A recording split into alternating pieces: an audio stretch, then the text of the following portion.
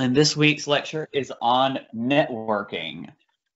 And when we say networking, at least for the context of this lecture, we're not talking about connecting with people for work or other such things. Instead, we are talking about how machines connect and communicate with each other.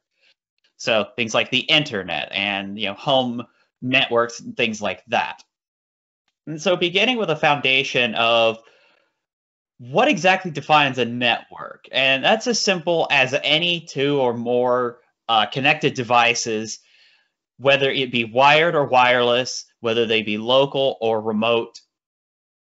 Any two devices connected and communicating with each other is a network. And then there are some requirements to setting one up. You're going to need both hardware and software. Particularly with the hardware side of things, you're going to need a network interface card, or a NIC. And this contains the fundamental components that are required for devices to communicate with one another. Some networks obviously provide connection to the internet. You guys know this, and this is usually done through an internet service provider, and that in turn requires a subscription service of some kind.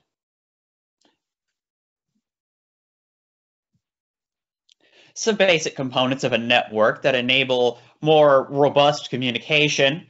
The first two to talk about are hubs and switches. And you could think of these as traffic controllers or something like that.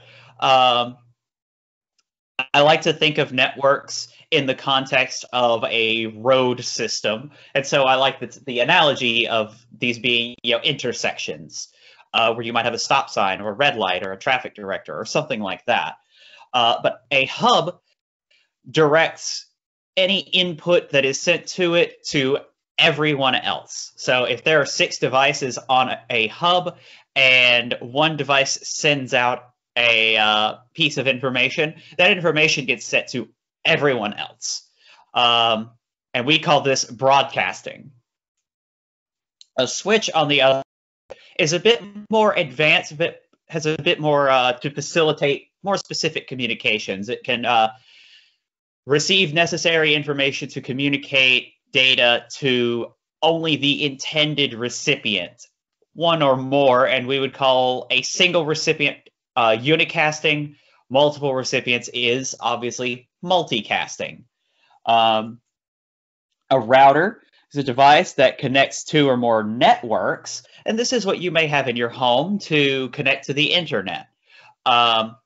In this case, your home internet is connecting to a wider regional network, which itself is connected to other regional networks, and so on and so forth.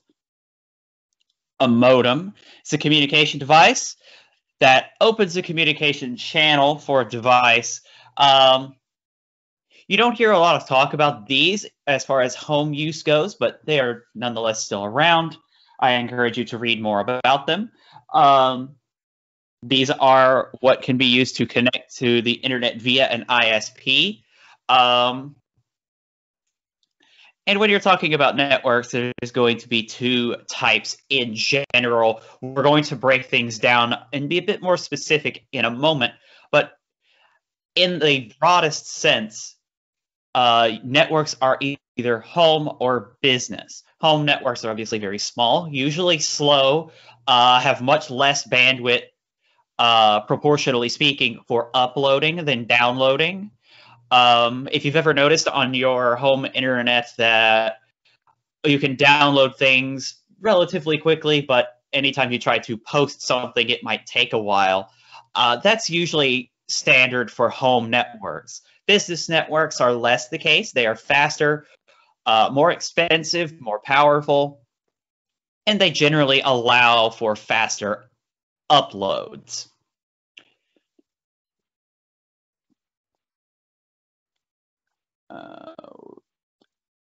Excuse me for a second. Okay, we've basically already covered this. So moving on. Networks are arranged in different orientations that we call topologies. There's quite a few of these, and I don't want to get too deep into the details of these because this is something that I personally was never even exposed to until I got to a senior level computer science class. And I know most of you aren't computer science, most of you don't care. But this is nonetheless interesting information. So the first one is a bus system, and this connects a bunch of devices along a single wire, and that wire is called a bus. These are more common for small networks because if that bus fails, the entire network goes down. Ring topologies you don't see very often anymore because you could probably guess just by how they're arranged. Devices are put together in a cyclic format. And the unfortunate side of this is that if one fails, the entire network fails, because anytime, say, you have 6 computers and computer number 3 fails, well, now 2 and 4 can't communicate. 2 and 5, actually 2 and 1 may not be able to communicate depending on how the ring topology is set up. So these aren't so common just because they are very easy to completely go down in terms of functionality. Whereas with a bus, it's the wire that has to remain in action. If any of the computers fail, the network is still there, it's still fine. A star network, this is more common for home networks. Your own home internet is probably set up as a star topology, and what that is you have a single common point of communication, such as your router, and that is where everything links up. So if one computer goes down, the network is unaffected. However, if the router or server goes down, then the whole system falls apart. And the last one I want to mention is the mesh network. There are 2 types of these. You have a partial and full mesh, and you can think of these as being similar to having some properties of star and ring topologies, in that computers are connected to each other. And what separates a mesh is that these networks, computers are connected to multiple devices. So you may have 10 computers on a mesh network, and each computer is connected to 3 others, or it may be connected to every other computer in the network, and that's what defines the full mesh. These are very robust, very common for business internet. I could be wrong here, but I believe JSU's network, its routers and such are all put together using a mesh network. So what happens if a single part of the mesh fails is now these systems have to reroute. Again, using the road analogy, if one road goes out of service, you're not completely out of luck. You can just find a different route to take. Interstate's down, okay, we'll take county roads. And so you'll find mesh networks are very common for that reason. They're very difficult to completely lose. Some network architectures, these differ from topologies in that this is more about what kind of devices are set up and who's communicating with whom. The first of these is a client-server network where everybody's connected to a single central server, and the server handles some of the data processing, the bulk of it, maybe some storage, whereas the clients do a bit lighter work. A peer-to-peer network completely removes the need for a server where everyone is connected to everybody else. This is common for file sharing services. So more computers means a stronger connection. You may find these also with online gaming and other such things. And finally, cloud computing is where you have a bunch of what we would refer to as dumb terminals. They don't necessarily do any of the work. They're just there to present to users. And instead, a bank of remote servers handles all the fine details of what needs to be done, all the storage, the processing, et cetera, et cetera. And this network architecture has become much more popular as servers have become more powerful, storage space continues to increase well into the terabyte range. And it generally cuts down on costs as you have only one central computer handling all the work and a bunch of cheap terminals doing the end user inputs. So let's talk about some of the different network types. There are quite a few to cover. I'm only going to go over a few, and I want to cover them in order from smallest to largest. The first is a body area network, and this is pretty self-explanatory. It is small, lightweight, is essentially the devices connected, confined to a single body. It might be, medical devices such as a pacemaker or heart monitor or whatever, and your smartphone. Personal area network. These are your own personal devices. They may be connected through Bluetooth or in some cases maybe Wi-Fi. These generally have a range of about 30 feet. It may include your computer, your phone, your game console, and a printer. Things along that line.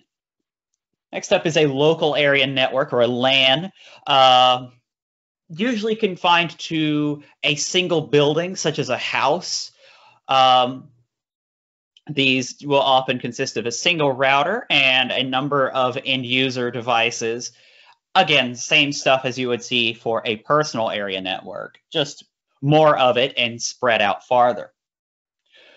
One that's not listed here, but I want to mention anyway, is a campus area network, and this connects multiple buildings.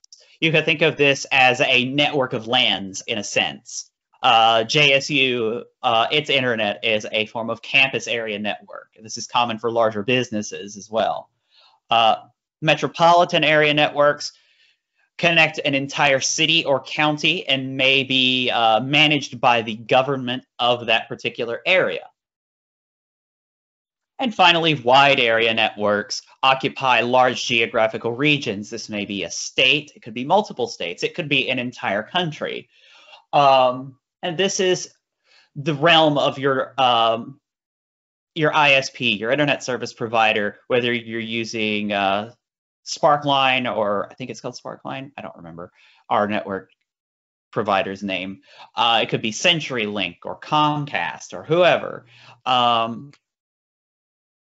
These are your wide area networks, and it's these that sort of are put together through wireless connections or even by running wires across the ocean, big fiber optic cables to connect multiple countries together that are put together to form the World Wide Web and give it its backbone structure.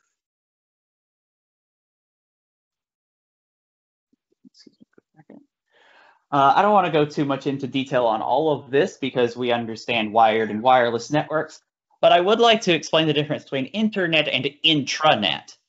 So we've talked about internet being, the global network of communication, whereas an intranet, as you could probably tell by the name, is more of a closed-off private network. Doesn't allow certain unauthorized people in.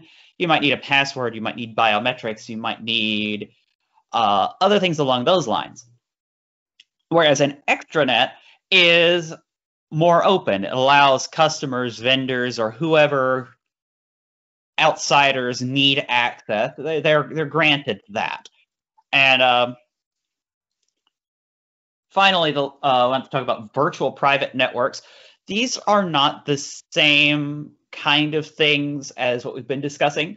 These are more a secure line through a public or private network. These may allow business employees to connect more securely, send encrypted information, or if you're out using a public network, you can do your usual business through a VPN without having to worry about somebody trying to steal your information. So if you travel a lot and need to conduct business on the go, it's highly recommended that you get a VPN of some kind. There's plenty of options out there. You've no doubt heard sponsorship deals with content creators on YouTube or Twitch using they sponsor by Surfshark or NordVPN. All right, moving on to the next subsection. Before we do, does anybody have any questions? While I take a drink of water. We're good. Outstanding. So, moving on to some threats. We talked about most of these already. Malware, phishing, social engineering. All of this is old hat by this point. But one thing I want to bring to your attention is denial of service.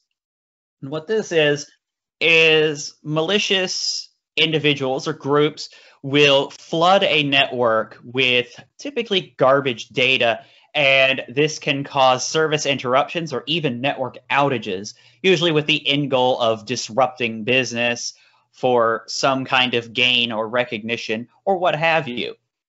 And they may do this using what are called zombies. These are devices that they have compromised either through malware, hacking, or some other means, and they then use all of these compromised devices to send this garbage data.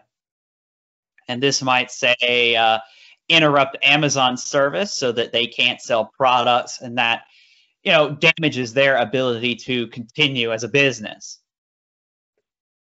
There was a time several years ago where denial of service attacks were very common against the PlayStation Network. I remember hearing all kinds of stories of this. And it can be very detrimental, because if you think of how many people use something like PSN or Amazon and how much money is generated by this in a day, and it's not incredibly unheard of for a denial of service attack to interrupt service for that long. And when that happens, all of that revenue is just gone. You've lost that for the day. And so these are very dangerous attacks that do very much happen. They can happen to home networks. They can happen to pretty much anybody, but are most commonly used against businesses and other such groups like that, like governments. When a malicious user wants to get your data directly, they may do so one of two ways. They might find your information out by connecting to the same network as you. Say you're on a public network and you're shopping on Amazon. You've just sent out your credit card information, and here's somebody who's also connected. They're using a program like Wireshark to read packets, and they manage to piece together the packets that correspond to your credit card number, and they've just got your information.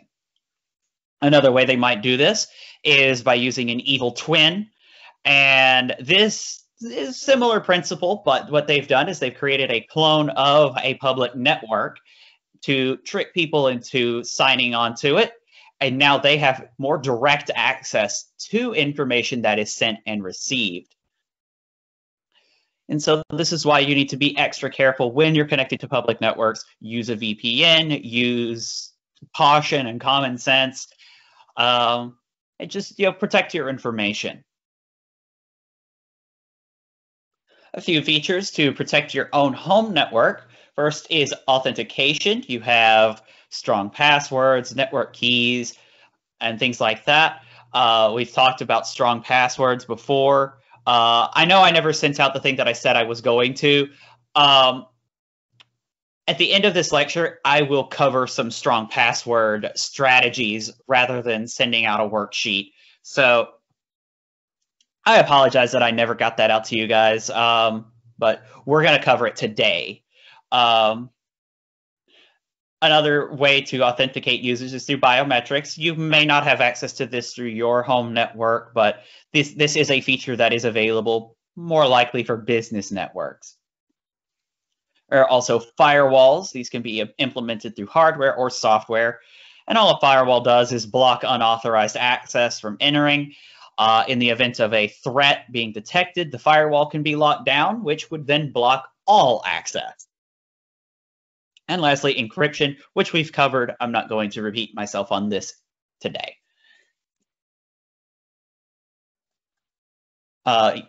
Devices such as network-attached storage.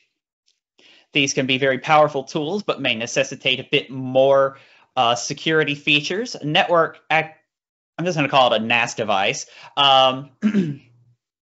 This allows you to store your information remotely. Instead of being directly on your computer, here's an external drive that has everything on it, and everyone on the network can access it. And this also gives you the power to, again, encrypt. You can specify who is on the network that can view, edit, add, delete files from this drive. And again, having something like this, very powerful, but you should take extra steps to protect it.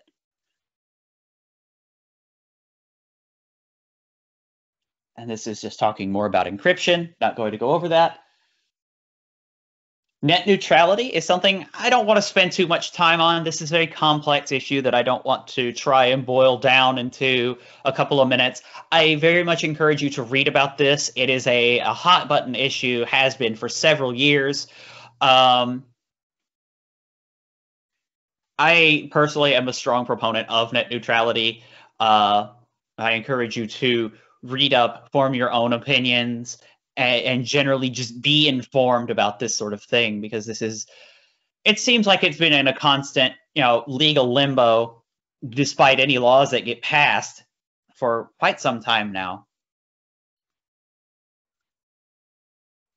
And moving on to connecting to different types of networks.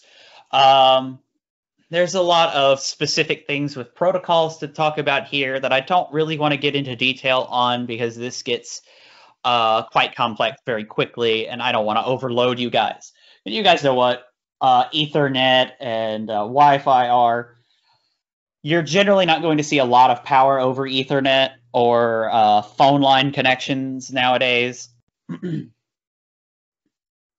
LTE, you guys, it's mobile network connection. Don't want to waste too much of your time talking about this. One thing I do want to talk about, just in brief, is TCP/IP. You're going to see this everywhere. This is the backbone protocol set of the internet. TCP/IP is a multi-layered set of protocols that explain how data is sent and received, the way that it is broken down and recomposed as it travels between networks and devices. There are, if I remember correctly, 4 layers to this, and each of these is just a progressively more fine-grained decomposition of data with its own set of needs. And so at the highest levels, you might have entire chunks of recognizable, coherent data, and all the way down at the bottom, you're going to see that it's just a bit stream. And so the information gets broken down from one layer to the next. We call this marshalling. And then once it reaches its destination, it's put back together, and we call this unmarshalling. And something to note about this is that it is an asynchronous process. So you might send a Word document across the internet, and as it gets broken down, it is not necessarily going to be sent in order. That is very possible, but also very unlikely.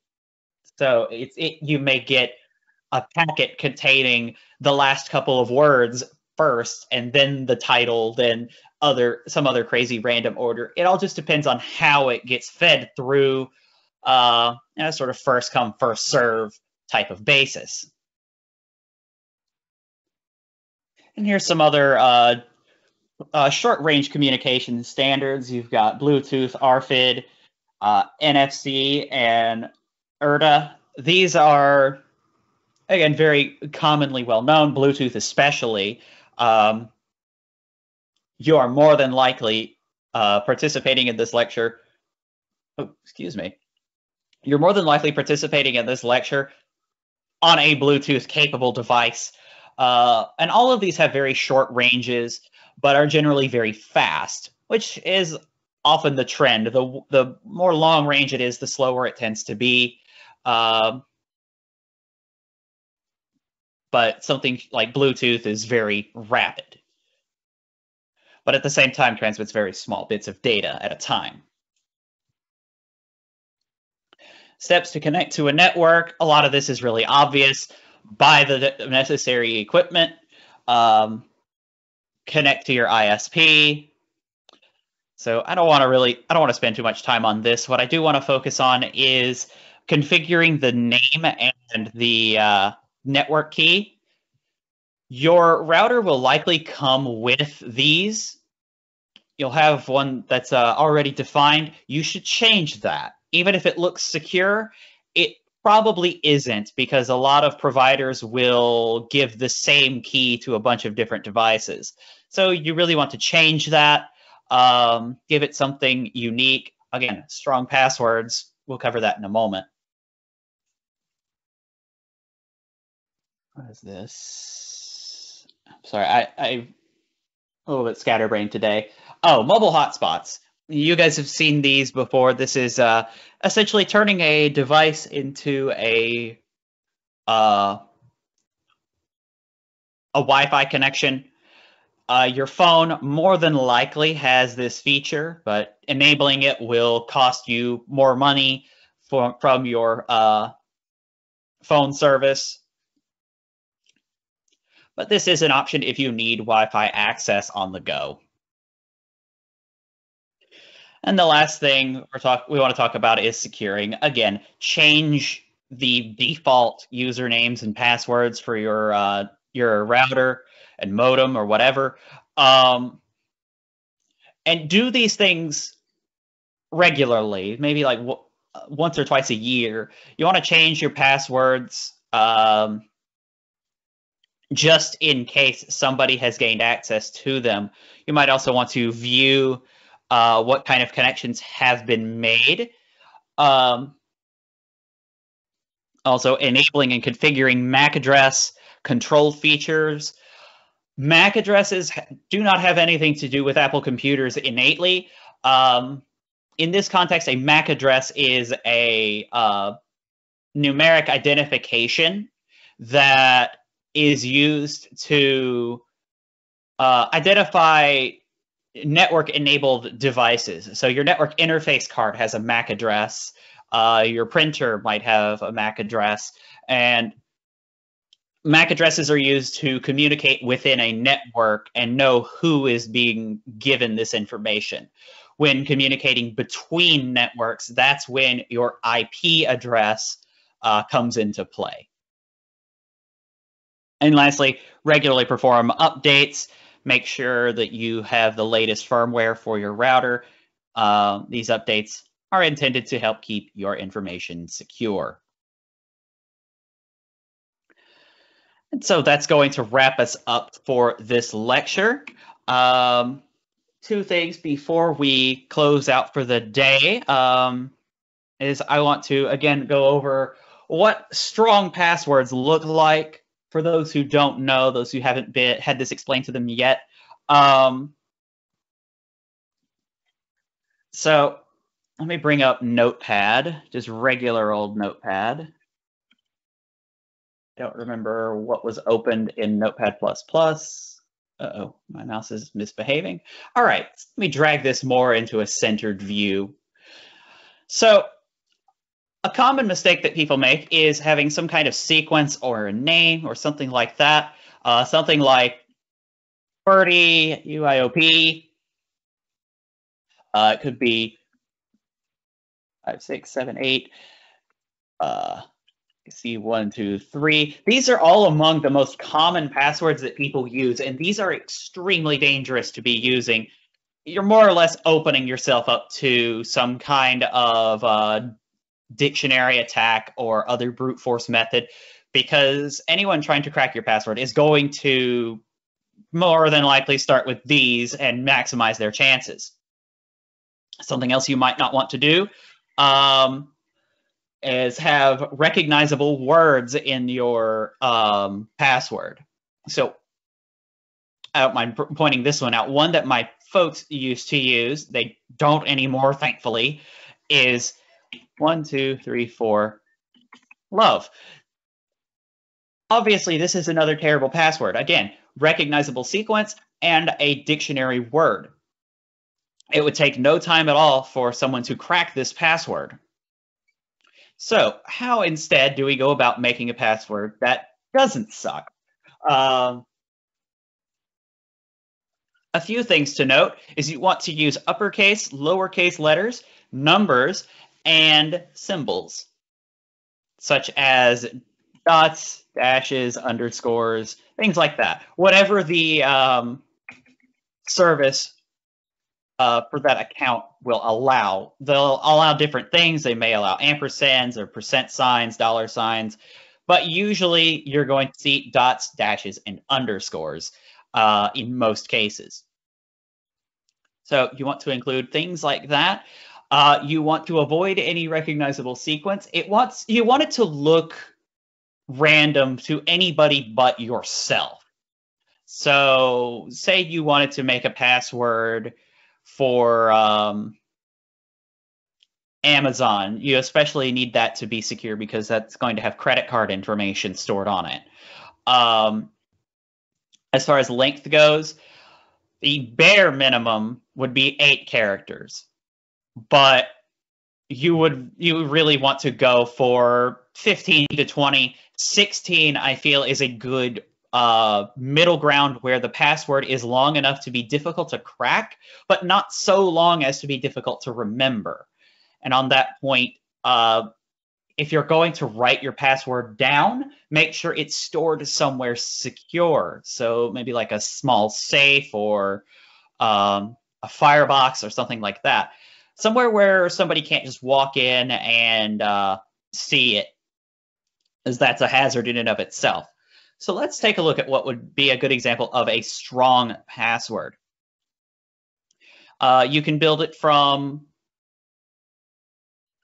fragments of information. So say you might start with the day of the week you were born on. I don't remember mine. I want to say Friday. So let's just start with an uppercase F. The day for me would be 25. Let's go with a 2 from that. You might then pick a number from your zip code or your favorite number. Let's do something like that. I don't necessarily have a favorite number, but let's just go with 7 and then throw in a dash. You might then go with a letter from your last name, I, and do things like this. Take a set of numbers that you can easily remember, that you have some device for, like for me, 8472 dot BH, initials for a band that I like. And, just keep doing stuff like this until you're satisfied with your password. This is 1, 2, 3, 4. That's 5 letters, 9, 10, 11, 12. 12, that's a good, a bit short, but definitely a strong password here. We've got a little bit of everything going on. And so that might be an example of a strong password. And again, as always, make sure that your password is not used anywhere else. Make sure that it is unique to that particular account. And so let's close out of this.